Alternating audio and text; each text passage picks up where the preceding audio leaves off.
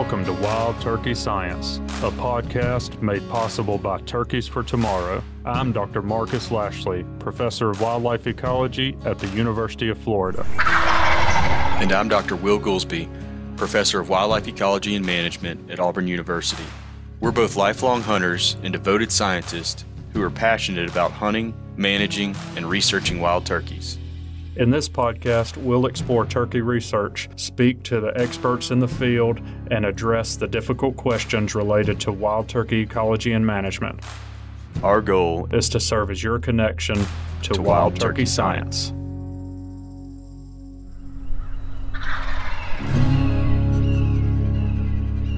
It's hard for a lot of people to reconcile what a lot of biologists say about predators and predator control when we often identify predators as the number one cause of mortality, whether it be a nest or poults or hens or whatever. But you brought up some stuff that you had been working on, particularly related to nest predation, that we thought it would be really interesting to go into here. Sure, yeah. No, I'm glad to be back, right? I mean, you're our first repeat guest. Hopefully, yeah. I don't know if that's an honor or if I just screwed up so bad the first time. I got to come back and redeem myself. No, we're glad to have you back. So thanks for taking the time. But I will mention we may be actually releasing them out of order, so this may end up being the one that goes up first. Awesome. Even though we recorded the other one. That's all right. I'm back both ways, so it'll work then. So yeah, no. Predation it's like the third rail of being a turkey ecologist. For people who kind of think about the whole deal with trains and grabbing hold of the third rail and everything. I mean, it's kind of weird to discuss because the emotion around the concept of predation and the management of predation is very pronounced in our field. And it's an issue that as scientists, there are very few hard truths, correct? Like the things that have very strict answers to them. And the popular literature has, in a lot of cases, predated the scientific information on the relative veracity of how predation affects upland game birds, turkey specifically, and how we can address it. A few basic, and I'm just going to talk, and you guys jump in and tell me what you want me to restructure. Effectively, 4 out of every 5 nests is lost to some sort of depredation event. Now, and I want to be, and I think this is one of the things that you guys want me to talk about. I'm going to be real clear up front for all the listeners. I view predation or depredation as 2 separate activities. There is predation and then there's scavenging. Mm-hmm. And we need to be really clear throughout, for my opinion, and I'm going to try and be clear, as we kind of go through this discussion, in that historically, and I'm at fault for this. I've written quite a few papers on predation and what eats turkey nests and what eats turkeys. So this is probably partially my fault. We tend to lump everything under this concept of predation. Nest predation is what we call it. Mm-hmm. But actually, there's really 2 processes, and I've come around to this the last couple of years. There's really about 2 processes that are going on. You have some event. So number 1 is what I'm going to call predation. Okay, some event that causes the nest to immediately fail. Right, a coyote or a bobcat predates the female. A great horned owl predates the female. Something comes in and it eats the female and it eats the eggs, or it attempts to eat the female, and then the eggs are okay, I'm going to eat the eggs while I'm here. Okay, and that event is it's a very short time frame event. Okay, mm-hmm. Bobcat comes in, tries to land on the hen. Hen gets away, eats eggs as a backup, as a secondary type of thing, right? A consolation Coyote, prize. Yeah, consolation. The consolation prize is I didn't get the hen, but I'm gonna eat all her eggs. Coyote does the same thing. Snakes come in, eat eggs right out from underneath the female wild turkey, right? Sometimes they'll eat one, sometimes they'll eat 8, sometimes they'll eat them all. These are predation events, okay? But there's a second event that has historically been lumped as a predation event that I do not now, and this is professional growth in my mind, do not now think constitutes a predation event. That is scavenging. That is post-predation event. Something else finds the abandoned nest and eats it. This is typically when you see things like a skunk or a opossum, a raccoon, jays, your corvids. So your ravens and your crows will often do this. Feral pigs, squirrels, all the little other things. They're not. Oh, you got real dark right there. I feel like I need to wave my hands here. I feel like I need to do that at least once an episode. I let the lights go off, so we make a. I think you just blew his mind. Maybe so, or at least the light bulb. Yeah. So, but when we think about the concept of predation in turkey ecology, and we tend to just group everything together, right? We group it underneath the nest failed, correct? Mm-hmm. The nest was depredated, and we've historically, and again, I'm at fault for this. We've historically just said, "Hey, the nest failed. It's a predation event because all the eggs are crushed or whatever." Right? So, yeah, go ahead, please. Yeah, Brett, I've got a few questions. One, it reminded me of something in the episode that we just recorded recently. We said we were going to ask you about it. Mm-hmm. So if whether it's a hunter or a predator or whatever bumps a hen, she flushes from the nest. Mm-hmm. How much does she come back? Like what Easter? No, that's a great question. So turkeys are different. Okay, Easterns are really, really flighty. Back in the old days, when I started, 20 years ago now, and we were still using VHF, we would actually go and flush the hens off the nest when they were incubating to collect things like clutch sizes and exact nest location and put out flagging and everything. The same thing we still do for waterfowl, right? And waterfowl really come back to nest very well. They fly off, and then whenever the chain drags over them, then they come right back in. We would see nest abandonment rates from a low of about 10% to an upwards of 50% in some cases. I'd say probably a good average number would be you lose about one of 5 females would just abandon her nest if you disturbed it for any reason, right? And that's particular to Easterns. Easterns, Rios, and Goulds. We've looked at it in all 3 of them. So so about 20% of the time, 20% they don't come back. Whenever you disturb them. Now, for us, that kind of shifted with the onset of GPS, right? Mm-hmm. We no longer had to go flush the nest to find them because we were getting higher resolution data on those birds as they were sitting on the nest. So we could just kind of, okay, she's still over there on the nest. Boom. We didn't need to go measure the nest site because if the nest failed, let's be honest, we were measuring how many eggs they had. We know how many eggs a turkey has now. We don't need to keep counting it, right? Mm-hmm. So it was basically for the location. We wanted to know exactly where the nest was because that's where we take all our vegetation measurements and, everything centers on the nest. Well, now with GPS, we can get within the size of the tables we're all sitting at on where the nest was, right? Just based on the clusters of points. Mm-hmm. And we have all of the spatial temporal data on that hen. So if her nest gets, if there's some sort of depredation event, we see it in the GPS data.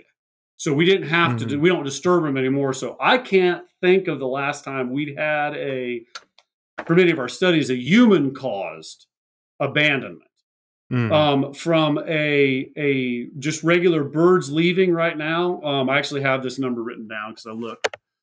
It's about 10% right now on something pushes the hen off and she's still alive. Okay. Because that's also a different event, right? Yeah, so basically, like a coyote or something comes through and flushes the hen, and she didn't die from it, but she abandons the nest She as a abandoned the result. nest. It's About more 10% of the nesting in, attempts. yeah, it's more, and it's Okay. much more regular occurrence in juveniles. And you've actually had some cameras over nest, right?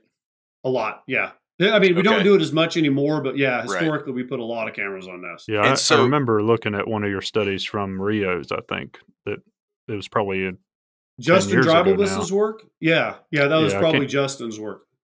Okay. and so kind of along those same lines, Brett, when you were those cameras just set to take stills or they take video? Oh man, the ones we were using in Texas were just taking stills, if I remember right, because the technology wasn't as advanced back then. Yeah, I mean, sure. Yeah, I think that's I've what I advanced in remember too. age, and technology's got a lot better.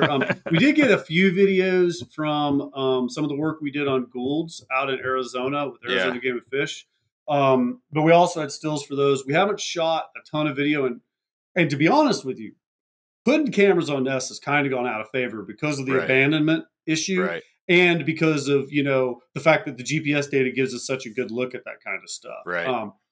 There's been a few studies that are, still working on trying to identify what predator, what species are disturbing nests. But most everybody's kind of walked away from cameras a little. Right. Well, where I was going with that is I wondered if you had any data to speak to, the rates of a hen actually being flushed off the nest with various predators. Did you have any way to look at that? Bobcats and coyotes are the two biggies that For we sure. see. For sure. Yeah. Just because they just run up on them, right? Yeah. I mean, coyotes are coursing, they're running around. And I don't want to say that they stumble upon them. I mean, there's some sort of a search image there, but, they just plow up into them and that pushes them off. We usually, what's interesting is whenever we had cameras on nests, we usually would see something, bobcat, coyote, owl, trying to predate the nest, but we'd also get records of stuff that came after, the scavenging part of it. And, it's a tough nut to crack on this whole idea of predation, because what are we actually managing for when you start talking about managing wild turkey habitat? And I'm going to, if you guys will prompt me, I'll come back to that, but let me finish the predation thought first. So going back to this idea of nest depredation, we've always umbrellaed everything under predation, but it's really a predation attempt on the female and then a scavenging event after the fact, right? And the species that do that are different. I mean, the joke I make whenever I do a public meeting or something is, all right, everybody raise your hand who thinks that raccoons are predators of wild turkeys. And every hand in the audience will go up. And I'll say, okay, everybody who's seen a raccoon run across the field and drag down a wild turkey, please continue to hold your hand in the air.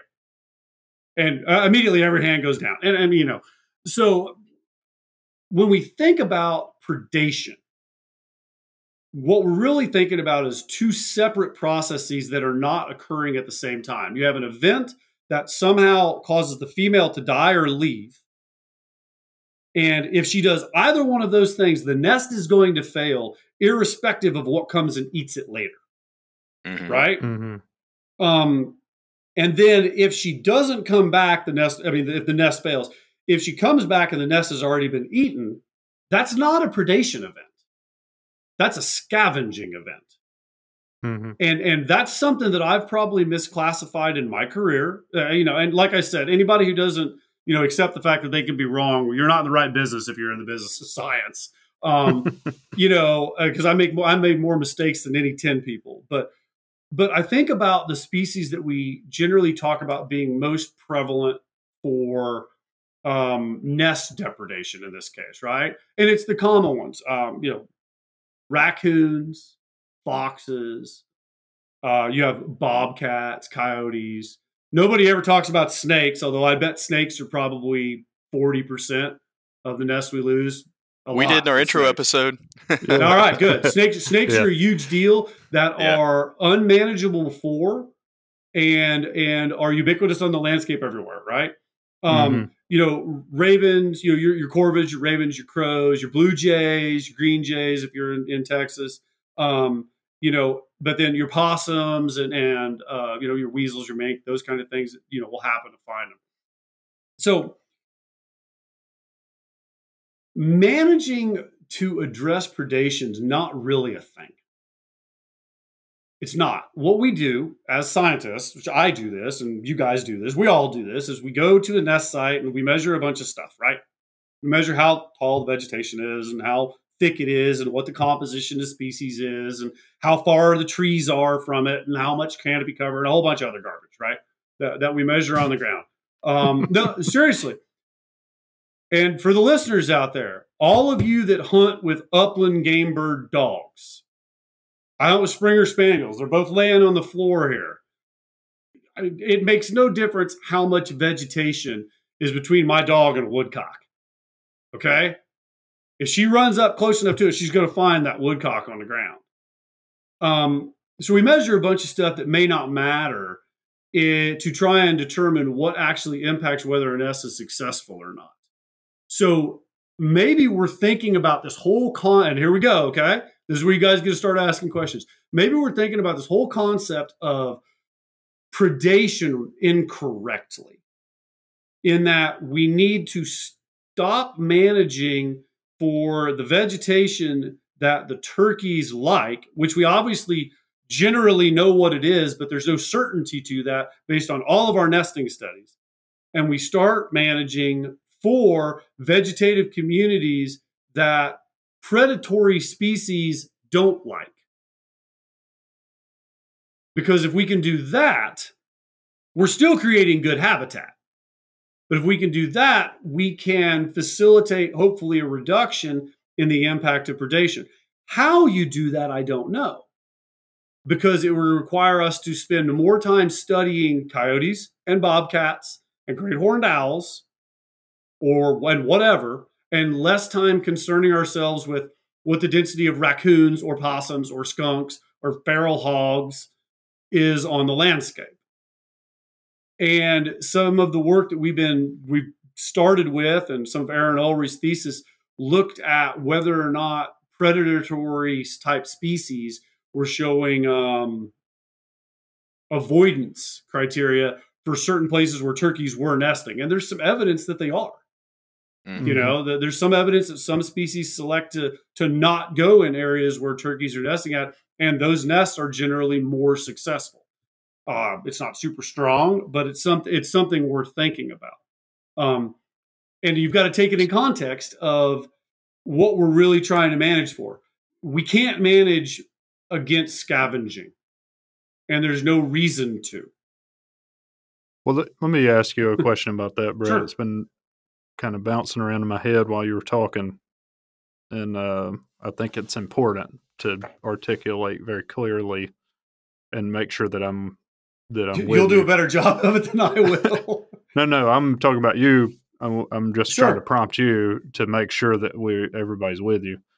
How often does a raccoon actually push a hen off the nest and then get the eggs when you've been doing this? You know, it happens.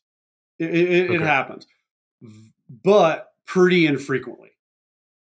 Usually, so even though raccoons are very commonly in the literature identified as the primary nest predator, you're saying the majority of that you think is scavenging, not predation. Scavenging after the female has run off. I've got a picture. That's a pretty important point. No, it is. I mean, but female, and this is what it is. Female turkeys will defend their nest site. Raccoons aren't that big. And I'm not saying, for all the listeners out there, so we can be clear, I'm not saying that a raccoon and a turkey in a fist fight, that the raccoon wouldn't always win or that the turkey wouldn't run away, okay? I'm not saying that. I'm saying that raccoons are one of the predominant species that we criticize for being a nest predator. Yeah, I'd say that's the primary species targeted in a trapping campaign. Absolutely, 100%. But there's not a lot of data to suggest that they're pushing females off of nests. There's a lot of data to suggest that they come in after the fact and eat eggs. Yeah, they're really good at finding a bunch of eggs that aren't going to make it anyway. Yes, and there was some work done in Louisiana in gosh, how long ago was that now? Almost 10 years ago, I guess, 10 or 11 years ago, something like that.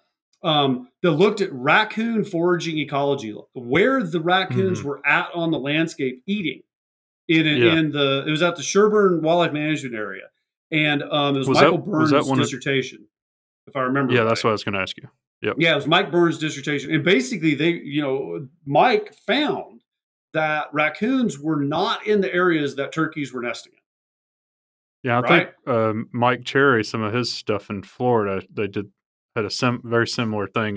It aligned really well with Burns. Sure, and just on raccoons, T. Wayne Shortner in Texas, he's at Tarleton State University right now. He's a department chair up there. T. Wayne did his PhD on turkeys at Texas A&M, and he went back and looked at all the raccoon trapping records relative to all the poult count information for the state of Texas. It was don't ask me when the paper was published, maybe 05 or 06 in SIPWA, and basically found there was no relationship between raccoon abundance and brood counts, which you would assume if raccoons were having a lot of impact, that there'd be some sort of relationship with higher raccoon numbers, lower brood counts. And what it comes back to in my mind on this, Marcus, is it's very simple. A raccoon is a scavenger. A possum is a scavenger. They're passive foragers. Maybe that's a good way to look at it, right? And a skunk, a raccoon, a possum, they're passive. They're not active hunters like a bobcat or a coyote. But we group them in the same groups when we think about the predation event. I guarantee to you, a possum has. I can't say I guarantee. I'm 99.99% sure that a possum's probably not pushing a turkey off of a nest. Same with a skunk. Probably with a raccoon. Same with feral pigs. Feral pigs are, somebody will say, oh, well, we saw the picture on the internet of the feral pig carrying the turkey in its mouth. Yeah, it jumped it underneath a deer feeder, right? When there was like 40 of them there and it came blowing in on it. Feral pigs aren't just running around trying to pounce on turkeys on the landscape, right? They're passive scavenging foragers. And when you think about that in context, it makes sense. We very rarely get pictures of raccoons and turkeys together at a nest site or any of these species. So immediately we think, oh, the raccoon pushed the hen off the nest. And then you start putting it together with data on where the hen's at. Oh, the hen wasn't anywhere near the nest when the raccoon was there. Yeah. She pushed off 5 hours earlier. And then you see those videos though when they are together, the hen is running the raccoon or the possum. Off. I got a great picture of, and I can find it. I wish I would have had it handy. I got two great pictures I should have brought today. I have a fantastic picture. It's pretty low res of a Rio Grande who is bowed up on about a 7 or 8 foot indigo snake. And that snake is just boom like this. And that hen she is so bowed up and forward, she is flat. I mean, every feather on her is forward. And I got another one that and I'll send it to you guys later. I got another one, and I think that I'm correct on this, and I challenge anybody to prove me wrong. I think that I have the only photograph of a feral hog that actually pushed a turkey off of a nest that's in existence right now.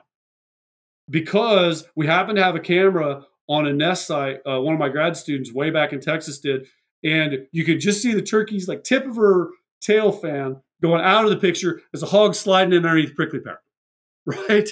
So, but whenever we see pictures at nests, it's always just the species that's probably going to eat something, right? And we attribute that to predation.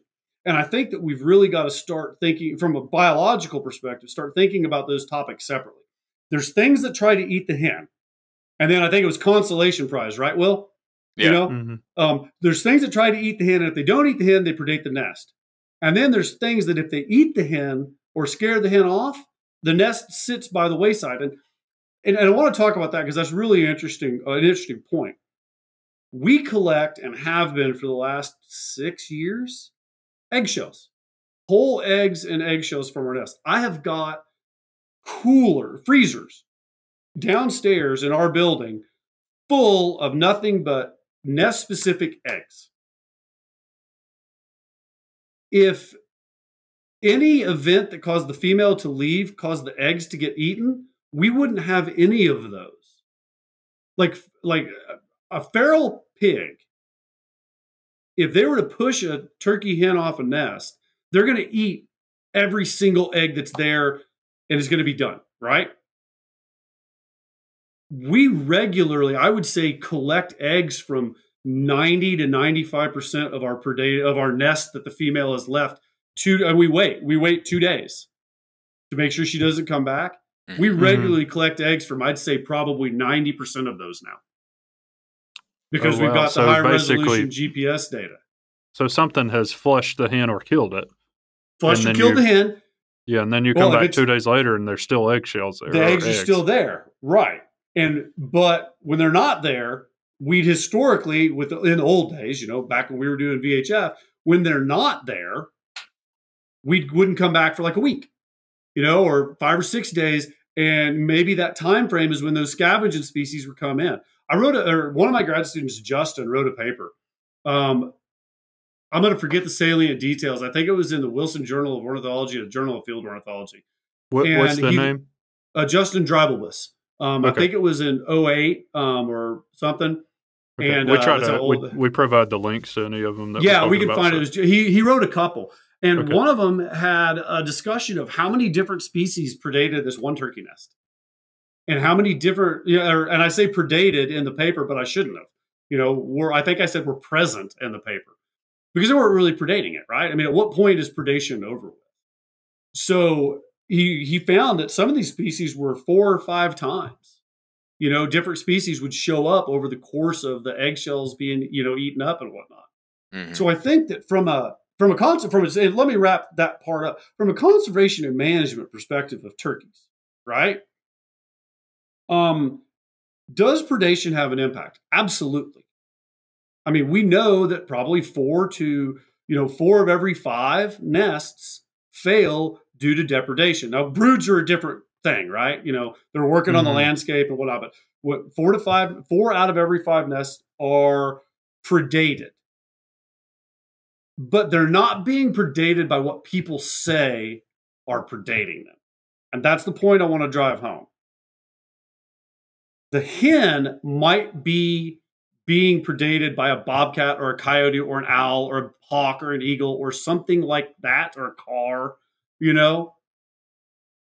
But the eggs the hen's not being run off by a possum or a raccoon or a skunk with the level of, or a feral pig, with the level of frequency that we have led people to believe.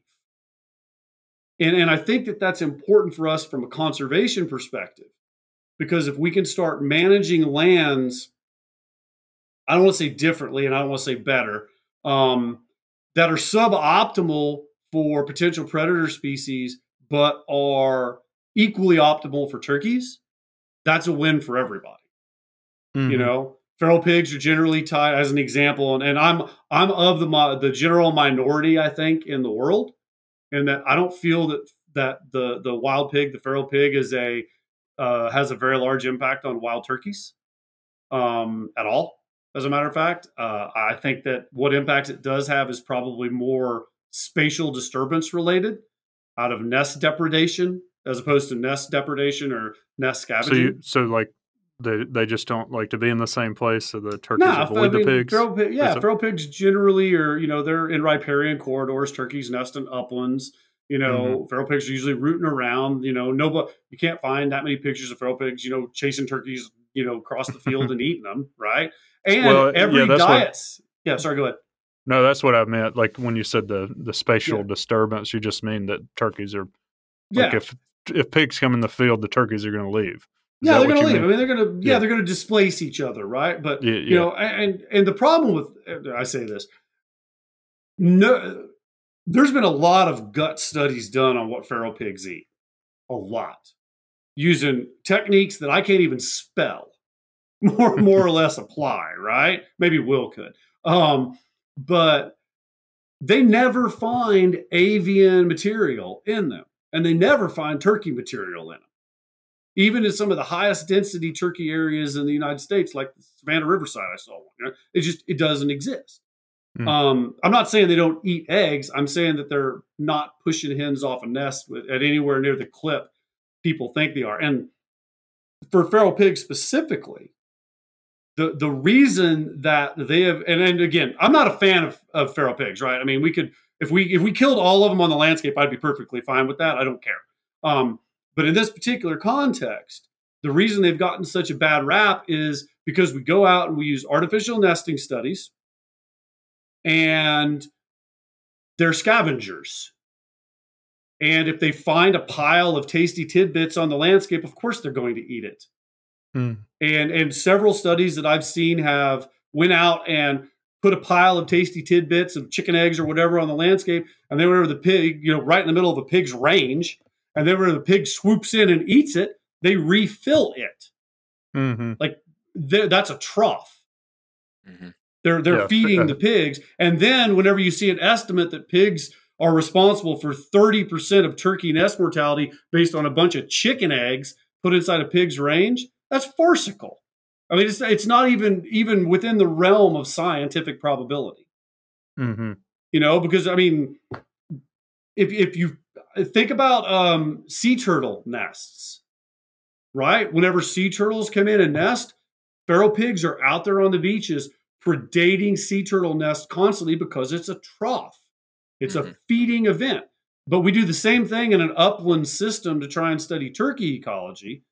And we blame feral pigs for eating all the turkeys whenever we're just creating a trough out there. Will had a student that did a study that I was fortunate enough to be engaged with. I don't think she had hardly any feral pigs on her dummy nests, right? Will? No, we just didn't have many pigs in that area. There weren't pigs in the area. Right. Right. So I mean, what? Go ahead. Yeah. So in that situation, yeah, there's some obvious drawbacks to the artificial nest. But do you think that same pig comes across that same nest with the hen sitting on it, and he either ignores her or he runs her off? I mean, how do you think that plays out when she's present? I think that if he ran her off, there wouldn't be a Rio Grande in Texas. How about that? I think that if you ran her off, we wouldn't have any turkeys in Alabama. I mean, they're Louisiana. I mean, these places are ubiquitous with feral hogs, right? Right. Now, I think that they gut instinct, because it's really hard to study the species to species level interaction, right? Yeah, sure. I mean, it's really difficult. My gut instinct on this process is pigs don't see turkeys that on a nest are that big, hunkered down, right? They don't see them as a predation item, and they don't interact with them that often. So they probably don't push them off of the nest as we would expect something like a bobcat to do. I just because people will be listening, they're probably yelling at me right now. I absolutely agree that there are going to be times when a sounder comes through and it blows up turkey nest. 100%. Okay. I don't think that 30% of the nests that get predated on the landscape, which would be half of the total number of nests, are due to feral pigs. That's farcical. And I'll challenge anybody to disagree with me on that one. And I'll have that debate all day long. I think that females are a lot more willing to sit tight if they know they're not in predation danger. For instance, snakes. We regularly will find snakes at nest sites where the hens are still on the nest, and we've got pictures of snakes underneath females predating the nest while the hen is still on the nest. Okay. Wow. Yeah. I mean, we've got pictures of the hen pecking the crap out of the snake and lining her eggs back up. Yeah. I saw a video last nesting season So it was making the rounds online, but you know, a hen was really getting after a snake, just tearing it up. Absolutely. You know, but I think she already had her pulse at that point. But yeah, that's interesting. They get rough. They sneak in there sometimes. Oh, yeah, a fox. We had a Gould's, the craziest bird I ever seen in my life. We had a Gould's wild turkey in Arizona. She sat on the nest, and a fox, okay? I'm not talking a rat. I mean, a freaking fox has its head underneath her, trying to get eggs out. We assume. I mean, you know, I don't know if they're talking or whatnot, but we think it's trying to get at the eggs under the hen that is sitting on the nest. She didn't flush. He came back. Well, I don't know if it was he or she, but the fox came back over multiple nights, never flushed off her nest, and successfully hatched her brood. What? And he stole some eggs out of it. We think. I mean, we couldn't tell. She had bears. She had bears within 5 feet of her nest site. And this is not she was up at the base of a tree or next to a creek, and she had bears like walking behind her. And they didn't even recognize she was there. If I'm a bear, a bunch of eggs is a tasty snack, right? Did they not smell her? That goes against everything that we think of, you know, olfactory senses in these critters, that they can walk between, you know, here and my front door, right? The fox had its head underneath her. She never left. We had quaddies out there. I don't know about you guys. If I see a quaddie in the wild, I'm running the other way. Little creepy monkey looking things. I'm gone. I'm going to have to Google that. Yeah. How do I spell it? I think it's Coatis. Yeah, Arizona. Oh, yeah. Yeah. I was not saying that word correctly. I've said it wrong my whole life. But maybe I said it wrong. But we have pictures of them within 6 or 7 feet of her on the nest. Yeah. So either she was literally the indestructible turkey, or we don't understand the predation process with these birds nearly as well as we thought we did. And I don't know the answer to that. Who says ignoring your problems doesn't make them go away? Yeah, well, clearly it did in her case. Yeah, I think, Brett, that one thing I really appreciate that you're laying out a different point of view on this and challenging everybody to think about it. I really appreciate that, and thanks for coming on the show to do it. I want to make sure hangs up on me. It's like, we are getting him out of here now. Yeah, I'm just waiting. We're actually edit you out of this episode. I'm just kidding. I'm just waiting on the butt. No. Okay. I want to make sure that I understand and the numbers here. Sure, I get kind of rambly sometimes. So I think you said 4 out of 5 are lost to predation. Generally speaking, we think that about 80% of our nests are lost to some act of the female getting either eaten or pushed off, and then the eggs getting eaten. Okay. So, but if I'm hearing you correctly, when you say 4 out of 5, that's still something either ate the hen or flushed her off, trying to get her or spooked her away, and then ate the eggs. That is not including the nest that she gets flushed and then something scavenges it, or that is. That would be, so say a female. So, and this is where predation gets really messy, right? Yeah. So there's like different tracks. So you can have a female who's on a nest and she gets eaten right then on the spot. Yep. Okay. Mm-hmm. That's a predation event. Right. A female's on the nest and she gets pushed off of the nest, and whatever pushed her off of the nest eats the eggs right then. Yep. That's a predation event. Okay. Yep.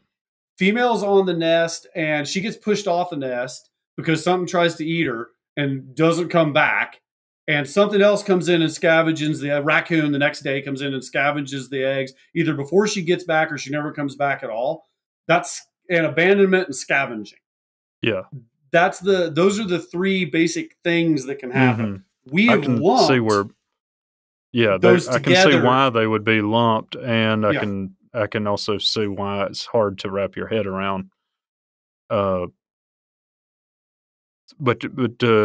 also, I think I already asked you to reiterate this, but Sure. You're saying that the vast majority of times that the hen gets flushed off, whether she gets eaten or she just abandons it, or maybe she's going to come back, the vast majority of the time that happens, it is not a raccoon or a possum or any of these other species. Exactly what I'm saying. I mean, it's more likely, most likely, coyote, bobcat, and some sort of large avian predator. Your raccoons, possums, skunks, they're coming in after the fact. Now, this is weird. It's a process question, right? All three of these processes start with the hen being removed from the equation. Okay? Yes. She's either predated or she's flushed off and she doesn't return, or she's flushed off and she returns. The hen gets removed out of the equation. Anything that happens after she's out of the equation is irrelevant from a conservation perspective. Right? That's what where I was wanting to get to is exactly what you just said, is that, well, if you go and remove all the raccoons, those eggs still are gone. Possums, ravens, whatever else. Even if they just lay there, they don't even need to be eaten by something. Yeah, they're done. If the hen's gone, their eggs are done. So, Bret, has anybody actually published anything on trying to tease out these different predation processes on nests where we could go to and look at what proportion went this way versus that? It's hard because you have to be able to identify what pushed the hen off the nest. And that would require video, which then puts you at risk of disturbing nests that you don't want to disturb. Now, especially where we're seeing declining populations. There was some work. Oh, the name of the faculty member, the scientist, is escaping me. Susan, maybe? She was at Texas A&M in Uvalde, and she had tagged some bobcats on, maybe it was that Rolling Plains Quail Research Ranch up there in Roby, Texas, and looked at how the bobcats had moved relative to where quail were nesting at, and like what their movements were.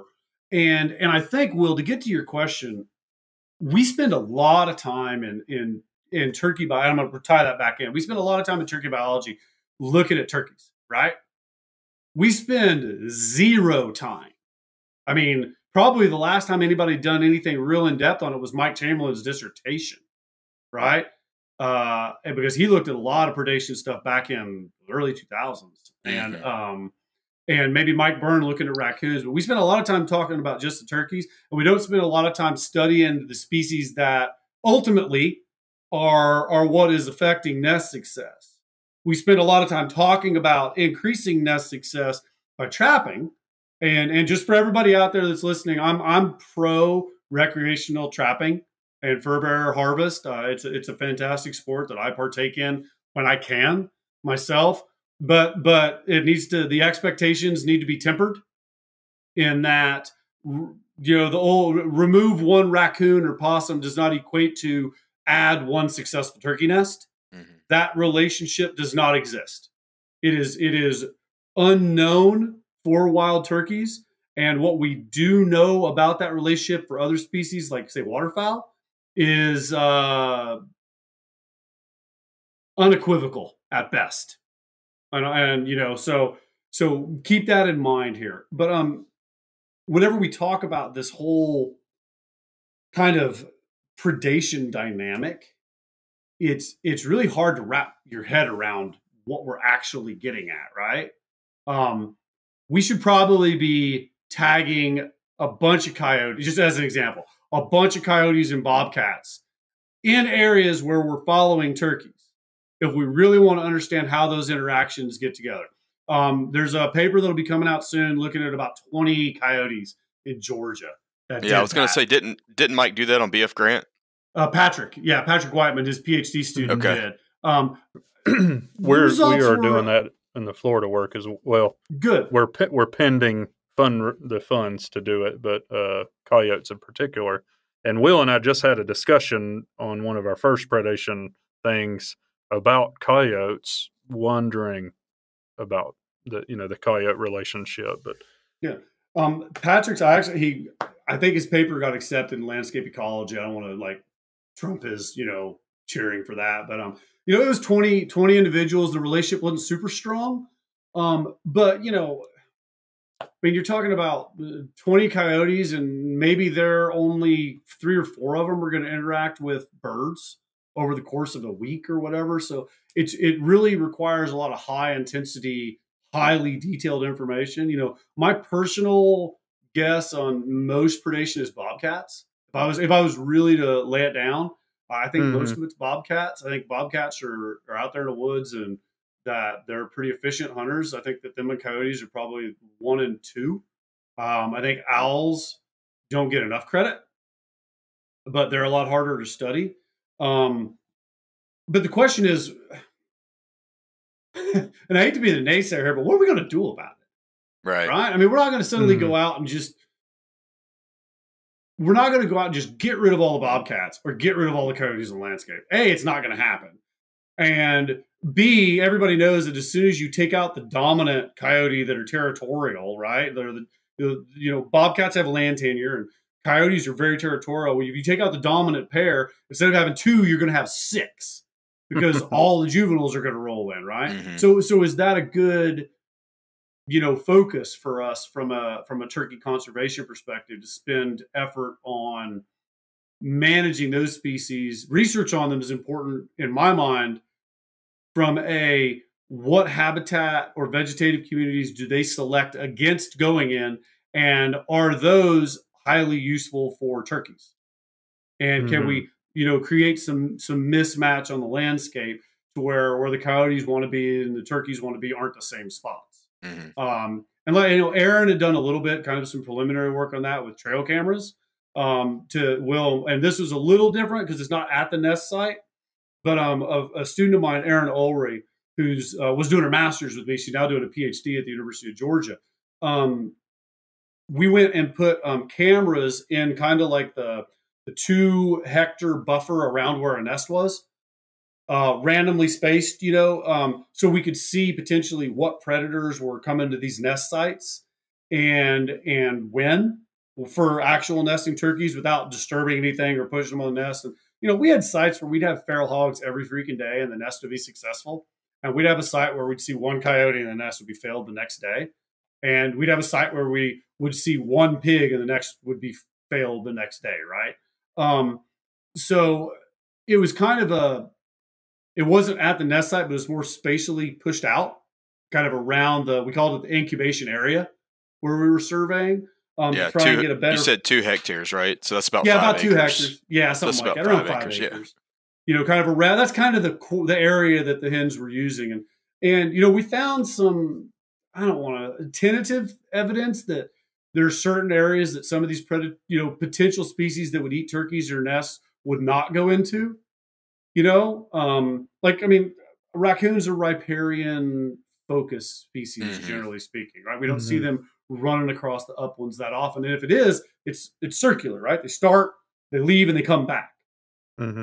So we wouldn't see a lot of evidence at raccoons at a lot of our sites, but we see coyotes and bobcats all over the place. Right. In the uplands, because that's where turkeys want to be, right? So I think that over the long term, it's going to come down to managing the vegetative communities that are good for turkeys, but then may displace predators. Obviously, more usable space is better. I think that everybody in the world could agree that creating more available habitat and more usable space is beneficial. The reality of that is it's going to have to occur on private lands. That's it. I mean, there's no way that public lands can support this. So let me follow up on that, Bret. Absolutely.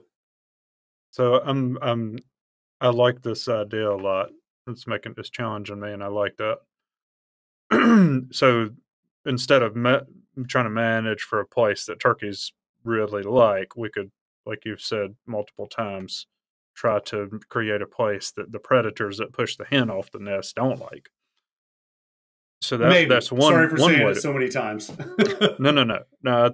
I think that's good fodder for thought to challenge us all.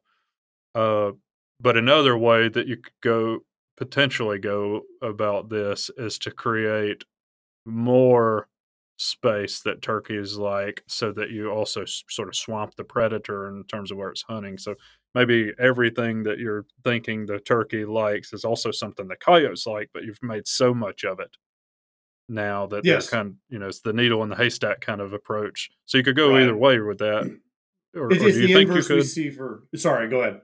Do you think you could go either way with that? You Yeah, could well, I create mean, more of the things they avoid, or create so much that you kind of inundate the predator. I think we could, right? Because so you think about things like predator swamping with waterfowl, right? I mean, they nest in ridiculously high densities in the prairie regions, and there's just so many birds there that the predators just get swamped, right? I mean, there's just I'm more successful, or the group's likelihood of being successful is higher when we're all together. Turkeys don't do that. Okay. Jody Schaap showed in, I think it was 2005, that these birds, and we're seeing it now, these birds spread out during nesting. They want to be, generally speaking, they don't want to be right on top of each other. There are exceptions, correct? It could go either way. Everybody knows that managing vegetation and managing habitats is the number one thing that all of us preach, right? Every biologist in the world preaches that. I don't know if we're doing a good job of it. I'm just thinking on the preaching part, or the no, we're preaching our asses off. I'm not sure it's getting through. It's getting through to the people that can get through to. But how much impact are we having on the landscape from this on the private lands that sustain this bird? I mean, turkey conservation has historically and will in the future rely entirely on what happens on private lands. So if it's easier to say, under farm bills, or, put more CRP on the ground or all that kind of stuff in the southeastern United States, if it's easier to manage for more, such that the birds are able to spread out, awesome. If we can't do that, then maybe we need to manage for different. And to be honest, we as a field, and I'm going to include myself in, we are extremely rutted to the idea that more is better. Maybe targeted worse is better if it's targeted at the right species. And I don't know what the right answer for all this when is, you say target, like you're just saying you're bad for bobcats. Yeah. So if we creating bad for bobcats is by default it's marginal for turkeys, but bad for bobcats means it's better for turkeys than something that's good for turkeys and good for bobcats, right? I don't know that that's possible. It's a tough nut to crack, right? So we've always went with the easier, create more usable space. Yeah. Well, but it's not doing as much good. You may not be able to create enough of it at the scale needed so that the two being preferential, like if bobcats and turkeys like to use the same place, one to nest in and the other one to eat the hen in, then we would, the strategy has been to create so much of that the bobcat kind of gets saturated in that interaction.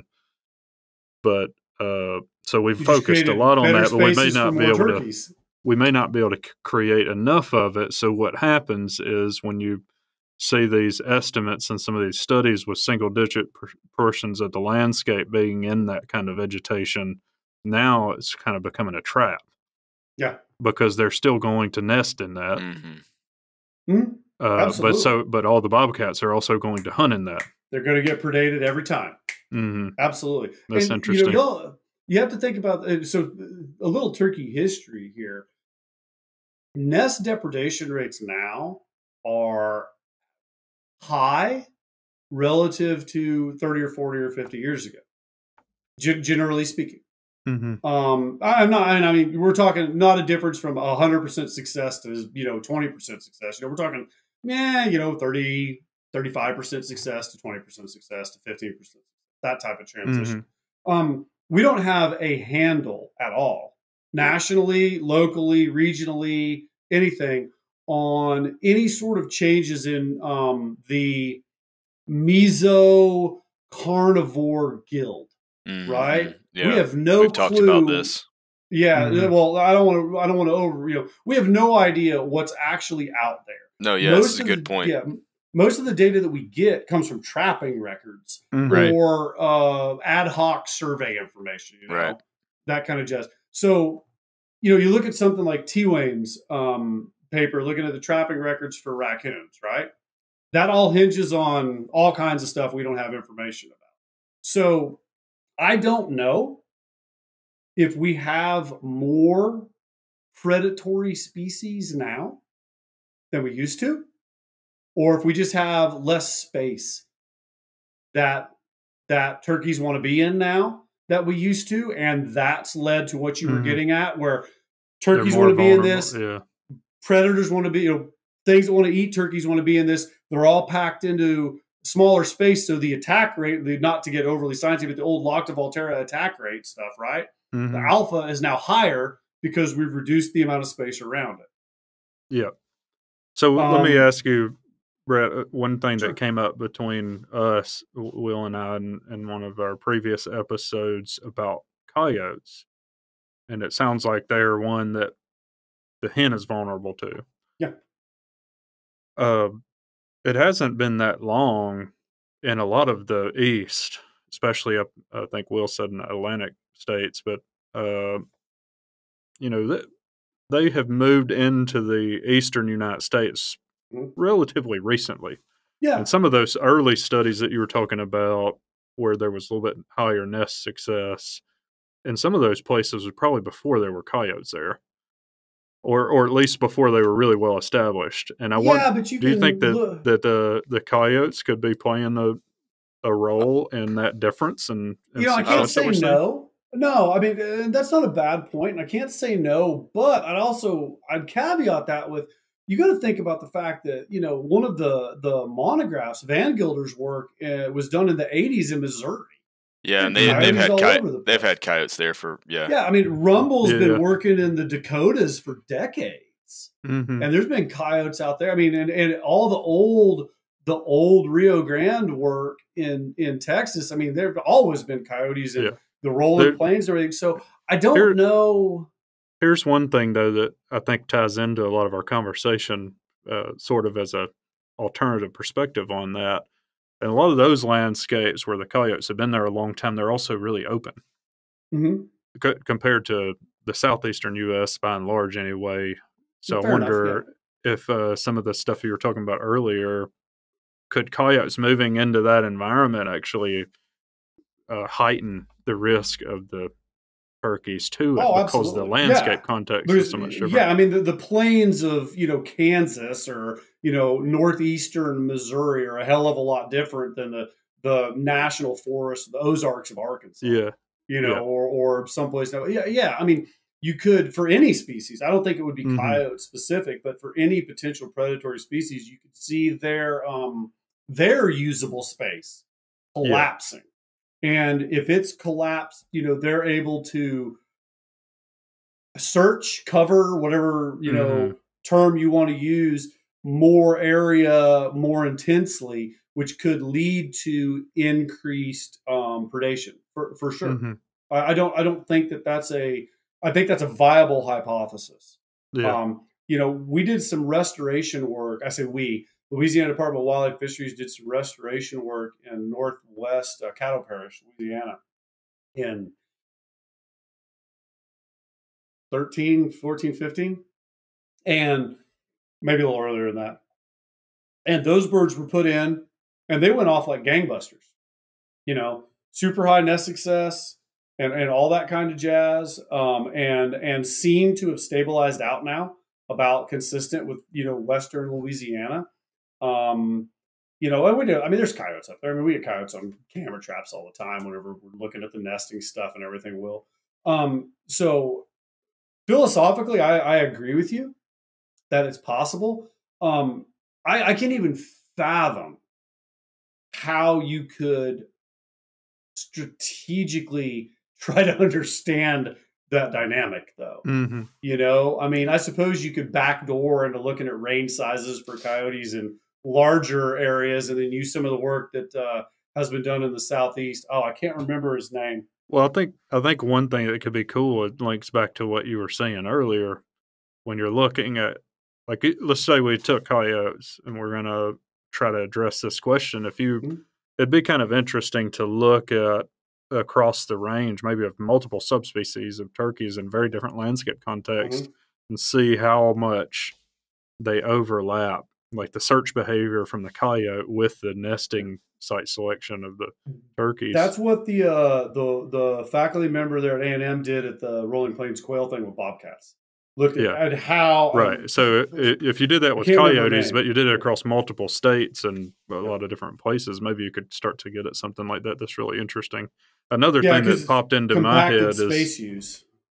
Another thing that came to my head is I think about, a coyote, what's it doing in some of these really dense places? A lot of times they're just running up and down roads. And then what is a hen? Is the hen seeing a search cue for the edge of the road where you got a little more high sunlight, and now she lays her nest close to the road? Like, are we constraining them together? Yeah, I mean, that was a main thing that I was thinking about when you think about, some of the work that I've done with coyotes, and you see them using these upland areas that are relatively open, clear cuts, really young forest, and then on the other end of the spectrum, mature forest that has an open canopy and a lot of understory structure. I mean, these are the places that coyotes like to use that hens do too. No, absolutely. And, you think about some of the areas, I'm not going to say that are poorly managed, but areas that aren't, actively managed for wildlife, right? Industrial forests, that kind of stuff. That's not a criticism of industrial forests. Right? They have a different objective. Different objectives. Some of them are, right? If you're going to Chippenwood at 27 years, then you got a different objective. And you'll see a lot of the historic turkey research has looked at nest site placement as a function from distance to road, right? Because that's where the sunlight gets through. They keep them roadsides wide and everything, and you see a lot of nests in there. And, as Will said, I mean, you're coursing species. Your coyotes, and then to a lesser extent, your bobcats, are using those as places to hunt. So you've kind of artificially said, okay, this is what's going to be available to a turkey within this landscape. Yeah. You, in this example, stuck the turkeys into a place where you're going to have more chance of interaction of a bobcat and a coyote. So it kind of circles back. It's like that ecological trap concept. Absolutely. In ecology. That's exactly what I was going to say. It circles back to what you said earlier about, the usable space idea. If we had more usable space, there'd be less interactions. But if we have less, and it's exactly what both of them want to be in, we've created a trap for them.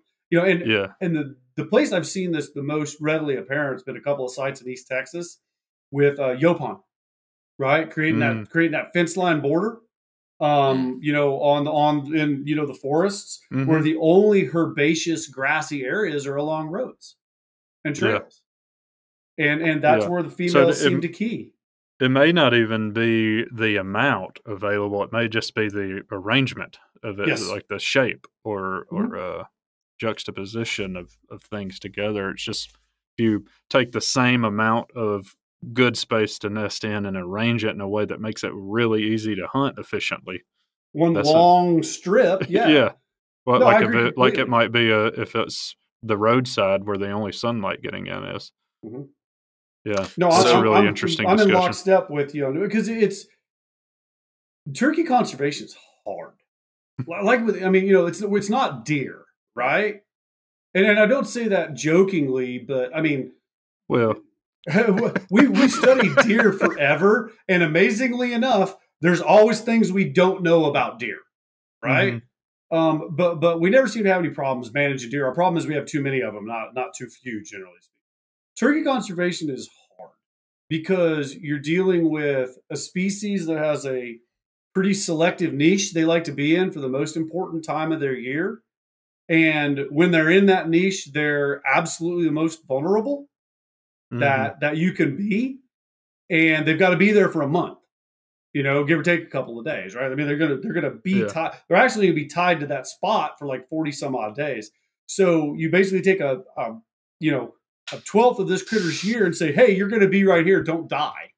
Right. And then we've got to try and figure out how to create the best stuff around it that it doesn't die, but that we don't draw in everything that wants to eat it. Yeah. It's a real conundrum to work under. Yeah. And it's also, they are on the ground at night. You're taking their senses that are most keen.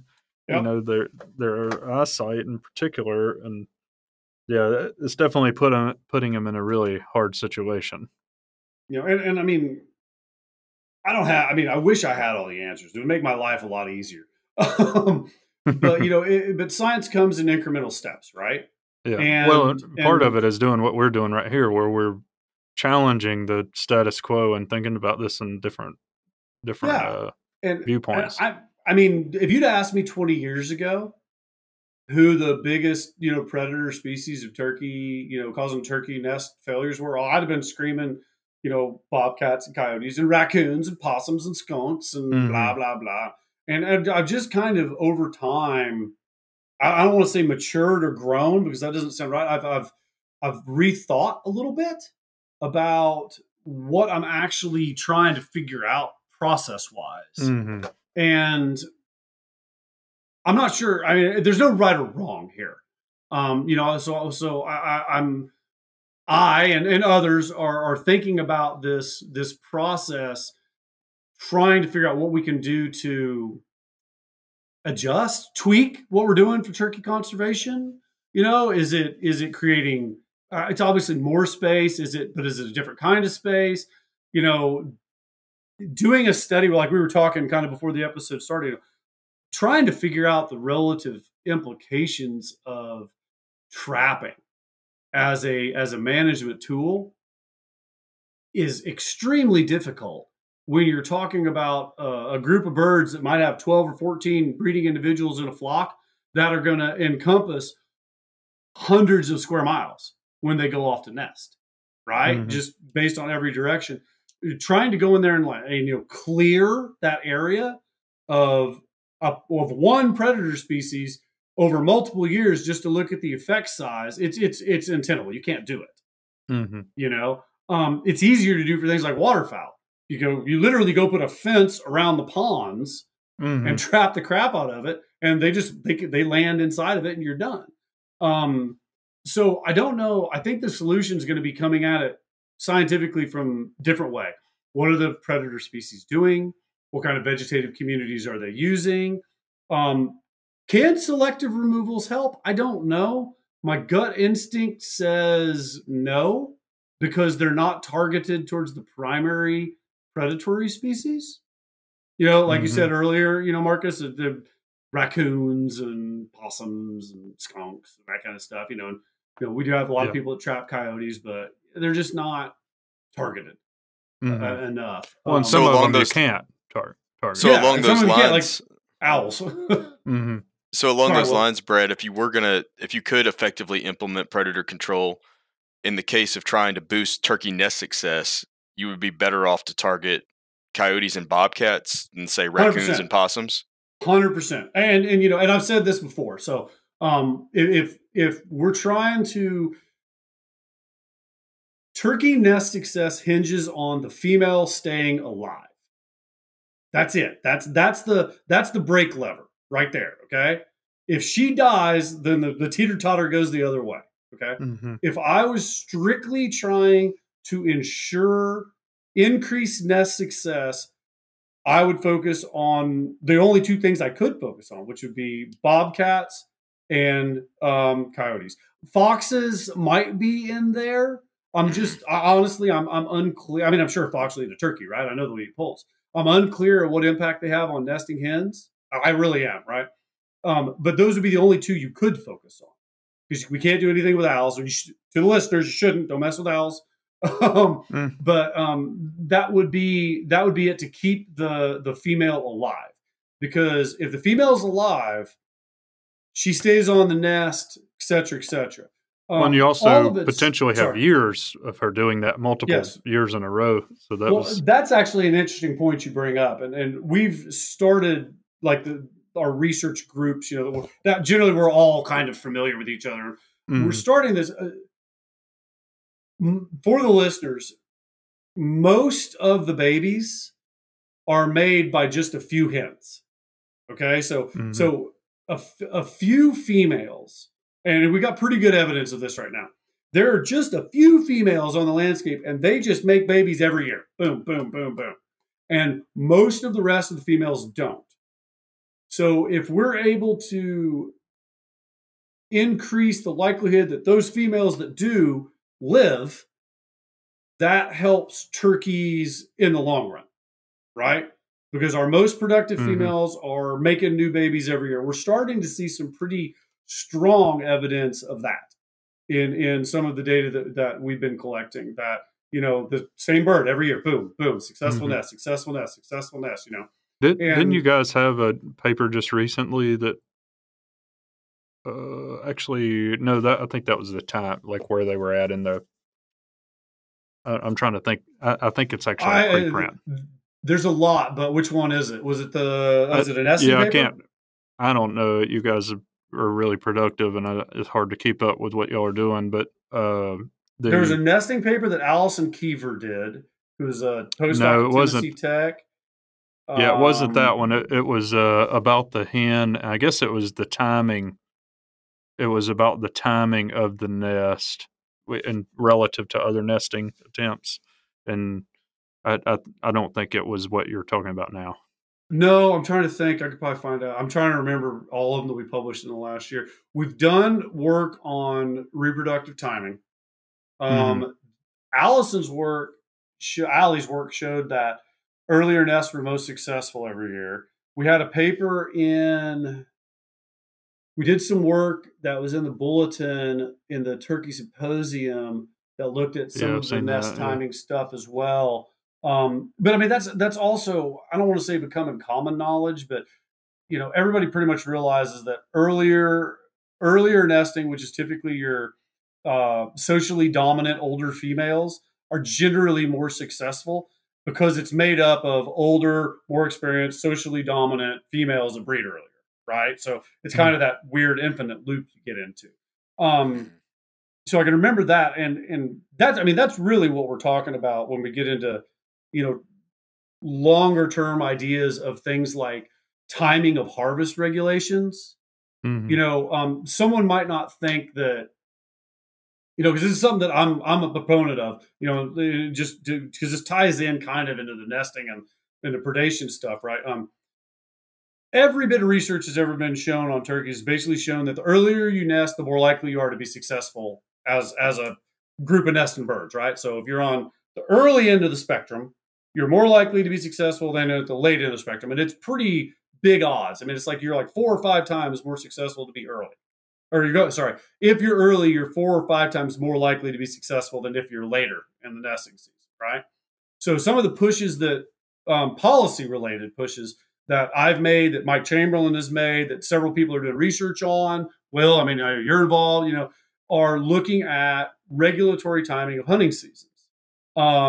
And, you know, we're proponents of season dates starting later. Everybody listening, my email is brett@lsu.edu. You can email me and tell me that I'm wrong.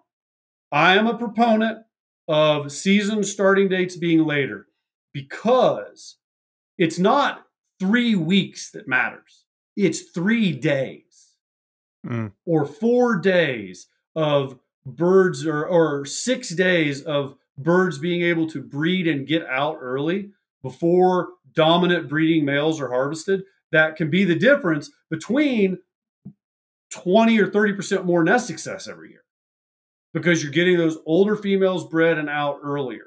Okay, I don't care what happens with the juvenile hen that doesn't go nest the first time until the middle of May, right? I care about what's happening at the beginning of April. And, you know, everybody says, oh, we don't talk about things like hunting season timing for other upland game birds, all right? My buddy Adam Butler has said this many times. Adam and I are good friends. I disagree with Adam 100% on this topic when it comes to reproductive ecology because we don't shoot pheasants in May. To use his example, we don't do that. We don't shoot pheasants in May. If we shot pheasants, if we went and shot ducks in June, the waterfowl community would be having a cow. But I was going to say, is turkeys are they the only game bird that we shoot during as far as I know, in the United States, maybe there's a grouse that we harvest during the reproductive season, but turkeys are the only upland game bird that we hunt, not at the peak of breeding season, usually before it. And if you look at Healy and Powell's 99 work, they actually say that we shouldn't open any turkey hunting seasons until after the midpoint of reproduction, which for our data generally is late April, right? Just based on when half the nests are done. So a lot of states have started to push that starting date back because turkeys are the only species that we shoot in the middle of their reproductive season. And it drives me nuts when people say we need to shoot them earlier. And I'm willing to die on this hill, right? Because they're the only one we do it to. Yeah. And everybody loses their mind if we shot deer in June or ducks or whatever, but we're okay doing it with turkeys. That's bringing that full term. That's because they gobble, right? Yeah. Although I did have one strutting on a trail camera at a trap site the other day. But bringing it full circle, if we get those 6 days, right? If those 6 days push out 3 more hens that are older, dominant, and more likely to be successful, then a 1 week lag, a 10-day lag, some of the stuff that's happened in Louisiana, South Carolina, Arkansas, that the only thing we're cutting back is the earliness with which people can get out and shoot birds. And I'd trade a few days for increased reproduction and longer term sustainability at the continental scale if it only cost me 3 or 4 days worth of breeding time, or a week worth of breeding time. So that's how it ties back into this whole reproductive thing that, and then bringing it full circle, predatory species typically have to catch up to the pulse, right? Like turkeys don't just get out on the landscape and then immediately they get predated. There's a lag in the time that it takes predators to realize they're available because they're not available year round. So early, less depredation, there's less predation. There usually are more dominant individuals. That type of thing is a win from a turkey conservation perspective. Well, related to that, so the Keever paper, that one was the one. Is that the one we like to share? Allison Keever. She's a postdoc at Tennessee Tech. Yeah, she's great, and she's working for Brad Cohen over there. Yeah. So that one showed the relative success of the early hen. Yes. Yeah, showed relative success of the females. I think it was there were 4 times, and I'm trying to go from memory here. I think they were about 4 times more likely to be successful earlier in the season than later in the season. And then the more vegetation they had around them, had a minor but positive impact. But the major driver was when they nested, like early, it was temporal, right? And that was, that was Allie's work. And she used about, I don't know, she used 600 or 700 hens that we've been monitoring in the southeastern United States. So, yeah, I looked at that paper. So we like to share that stuff. Absolutely. I think about the links to the hunting.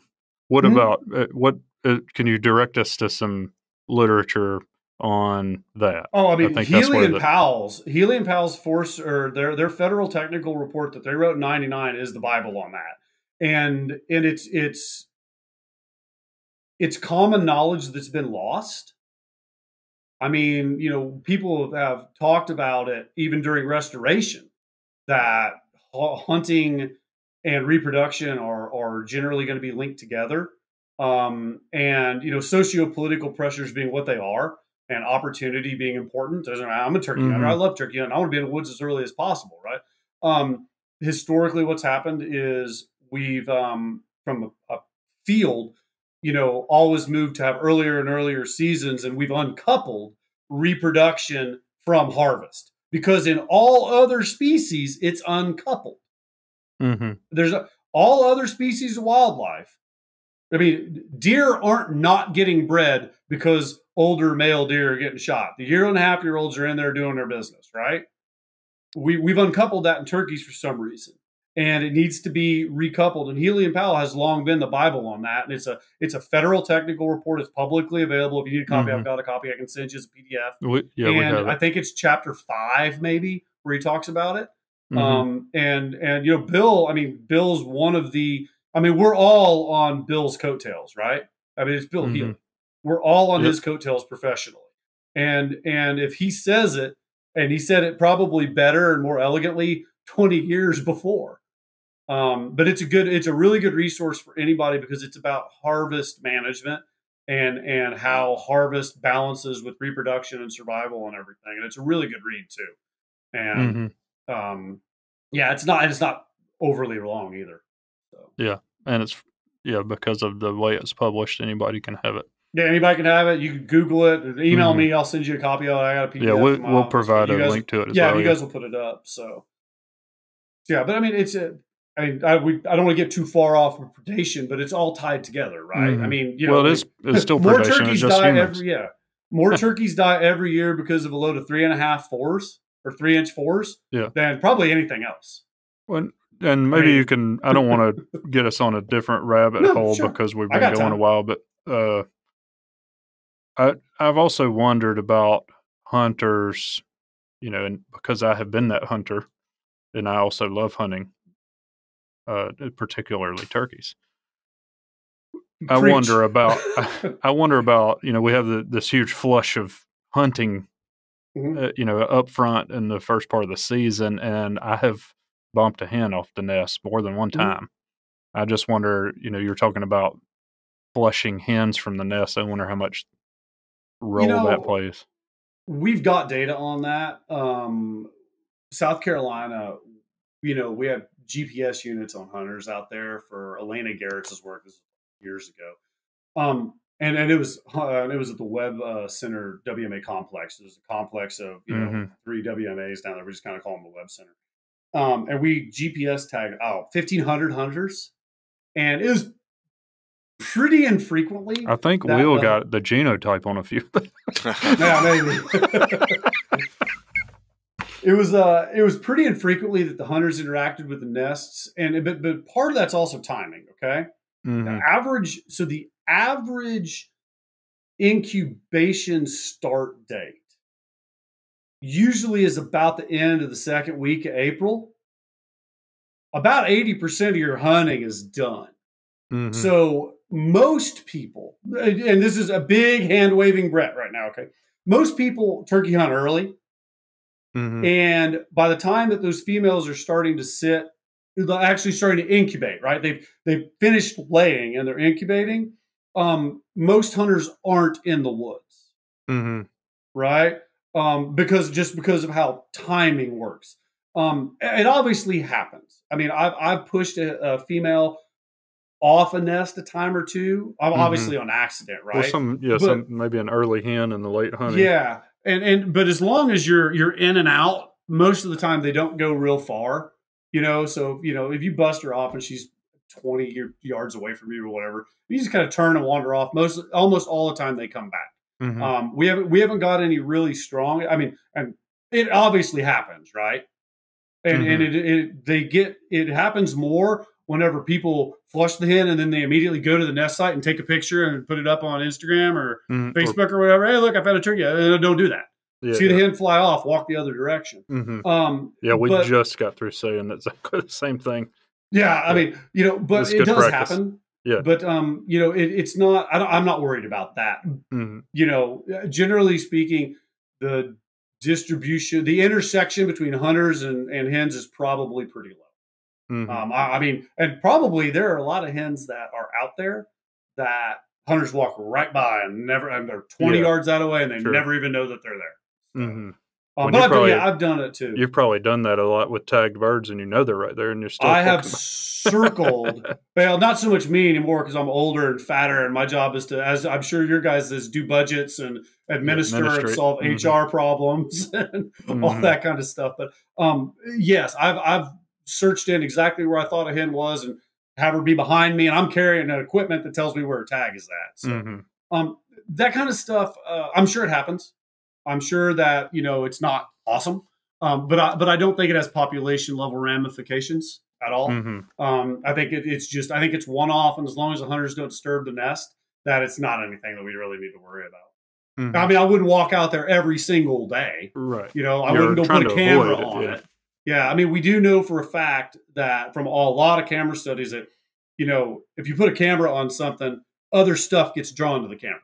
Mm-hmm. Like the physical fact that there's a camera there will draw some species to the camera, birds and, that kind of stuff. Deer will come up and sniff it.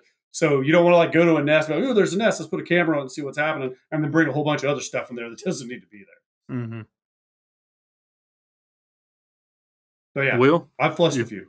You've been Will got busy there doing some. Are they catching turkeys? Hang on, let me see if I got an update yet. I'm looking. Hang on. Nope, no update yet. Nope, no update from the gang. They must be sitting second net today. So I hope I didn't ramble too much. I don't want people to be bored. No. This is what we wanted to have the discussion. The predation thing is that's the issue that goes viral. We'll just say that's what everybody wants to argue about over online, and we're trying to present, as we've said multiple times, is the most well-rounded discussion about it as possible. And after having some discussion with you about the predation versus scavenging, we thought that was a necessary part of that discussion. I may be wrong. I'll be honest. I mean, and I may be wrong. It needs to challenge us all to be thinking about it, even if you were. That still, we need to be challenged and be thinking about it. We've obviously not solved it, whatever the problem is, so we've got to keep challenging each other. But anyway, we really appreciate you taking some time to come back and talk to us again.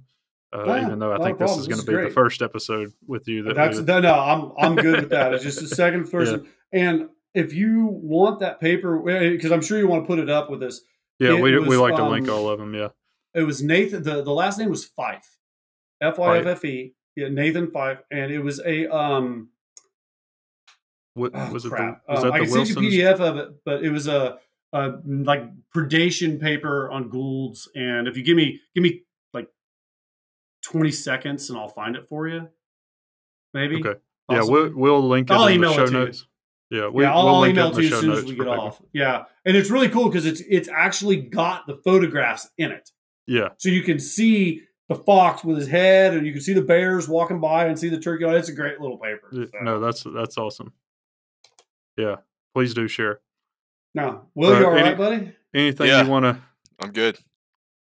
Anything you want to leave the audience with, Brett? No, I mean, I enjoy doing this, and part of our job, my job, all of our jobs as university faculty members is to engage with the public as much as possible to, put conservation on the ground. The only thing I'd say is, if anybody ever wants to contact me or get information, don't hesitate to shoot me a message. I'll respond. I'm not super social media savvy, and I plan on generally staying that way. But I can always be met, got at my email address, or you can find me on the various like Instagrams and Twitter, and these guys can get you in touch with me. And if there's a paper you want to see or pictures or anything like that, I'm more than happy to share, because I think that the more information we can get out, the better off we're all doing. So yeah, for sure.